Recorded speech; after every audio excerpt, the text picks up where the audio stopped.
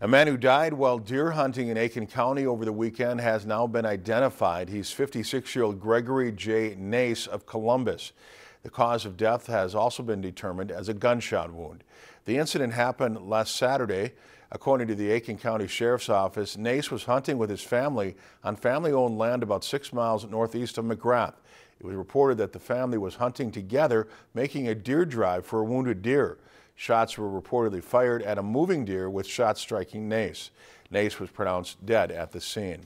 The incident is under investigation by the Aitkin County Sheriff's Office and the Minnesota BCA. If you enjoyed this segment of Lakeland News, please consider making a tax-deductible contribution to Lakeland PBS.